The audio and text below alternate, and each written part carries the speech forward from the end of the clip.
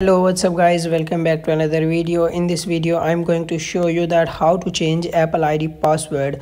So guys, be sure to watch the video to the very end, and so do not make any mistake, and of course don't forget to like my video and subscribe to my channel.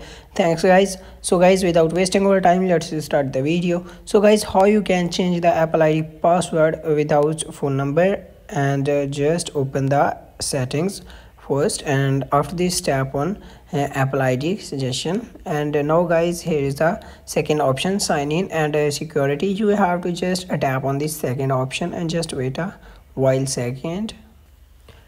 Now after this guys, here you can see the first option is change password. So simply you have to just tap on this change password option. Now enter your iPhone passcode. So you have to just enter your mobile passcode. Now after this tap on done. Now see guys, here is a change password. Your password must be 8 characters long, include a number, an uppercase letter and also a lowercase letter. So here you can just change your Apple ID passcode. So guys, I hope this tutorial is very helpful for you, and if you have any problem then let me know in the comment box, and don't forget to like my video and subscribe to my channel. Thanks guys, see you in the next video with more information.